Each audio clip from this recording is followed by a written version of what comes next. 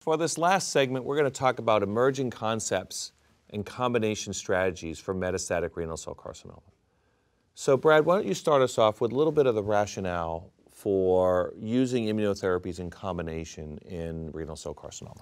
So when we look at this, there's obviously been a lot of trials that looked at combining more to immunotherapy. So we have Checkmate 214 using ipilimumab with nivolumab, idea of using that CTLA-4 to sort of enrich the T cell population and then sort of turn them on, if you will, with the PD-1 blockade. And then we've had now multiple of phase 1 and phase 2 trials that already finished accrual looking at combinations of VEGF or TKIs with immunotherapy. And you could sort of simplistically think of that, well, maybe I'm just sort of killing the tumor cells to maybe enrich the immune response, but I think there's probably a lot more to it than just that. There's been data by Dave McDermott that shows that these VEGF therapies are really doing more to the actual immune environment, changing the Treg environment and sort of enriching the cells for a better immune response. So clearly, it's a synergistic effect when you start combining these drugs together. So I think that's one of the really kind of interesting things now is thinking about ways to kind of create not just a little bit of additive effect, but a synergistic effect. And I think you're right. I think mechanistically it's going to be hard to say we fully understand these patterns. But I think we're going to have to be careful to look at toxicity because what we don't want to see is synergy on the toxicity side as well. But what's nice about some of these really disparate mechanisms is that they may have the opportunity to kind of play off of each other from an efficacy standpoint without necessarily really overlapping toxicity too much. Great. Nick, do you want to tell us about the IMvigor-151? That was one of, I think, the highlights here at GU ASCO 2018, and one that I think we're going to be looking towards where that's leading into the field. Well, we've covered Nivo-Ipi. I just want to make sure everybody's got that pretty clear in mind. That's the first one out of the block, right? And it's set a new standard, I think. Yeah. We're going to all look forward to it. I'm not sure I'm going to know how to give Ipi because I don't give Ipi, but I'm going to have to learn, I think. Yeah. But I did participate pretty heavily in the development of the atezolizumab atezolizumab and Avastin or bevacizumab trial. We did the randomized phase 2 where atezo actually beat sunitinib, not by a lot, but it wasn't inferior.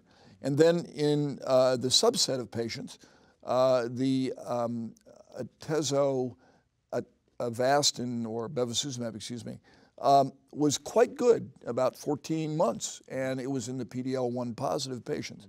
So that randomized phase 2, we've heard that presented by Mike Atkins last year at ASCO.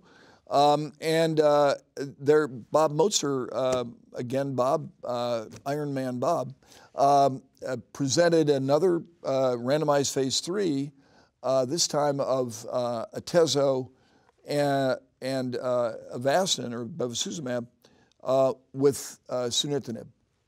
And the results were, I think, powered for the PD-L1 positive patients. Based on that phase 2 data. Yeah. So it made sense based on what we saw. No, it's perfectly logical. We should look at in the phase 3 in that group. So it was a low bar. It was greater than 1% or something like that.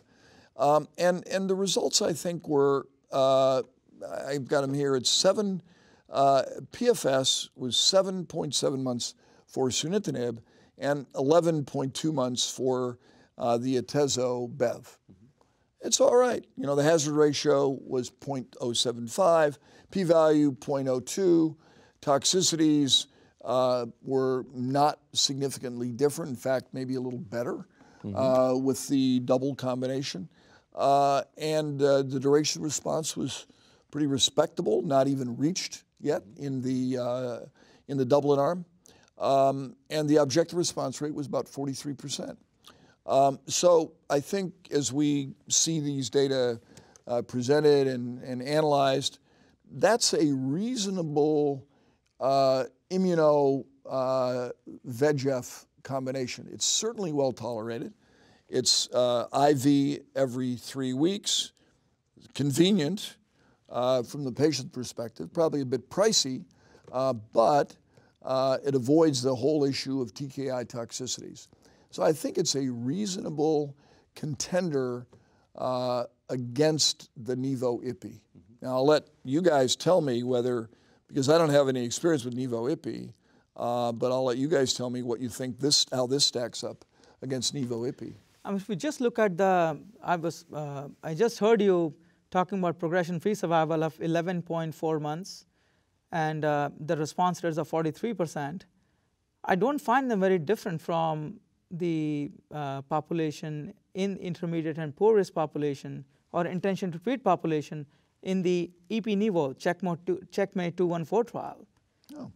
If you look at just across the trial comparison, again, with the caveat of different patient population, possibility of happening that, I see the progression-free survival and overall objective responses fairly comparable. But that was in a PD-L1 positive. Yeah, but the population. IIT was very similar, I think, Dan. I've got the IIT here. Yeah. IIT included all comers, and it was 8.4 for sunitinib and 11.2 for atezo-bev. P-value was identical, 0.02. Objective response rate, very similar. So I think they powered it for the PD-L1 positive, but the IIT was spot on in the same population. I think it's also impressive, even though the response rate was 35, 36%, there still was a 15% CR rate in the patients who were PD-L1 positive and received the combination.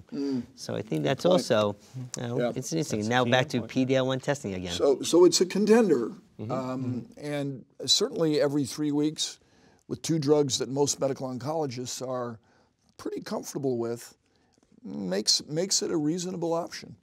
So I would be curious to see the uses of steroids, corticosteroids in this trial, whereas the use of corticosteroids in the EP-Nivo trial was close to 60%. Yeah, I think they presented that. Let me check that out. I thought I had the data So, here. It wasn't very high. I think it was a very well-tolerated regimen. Yeah.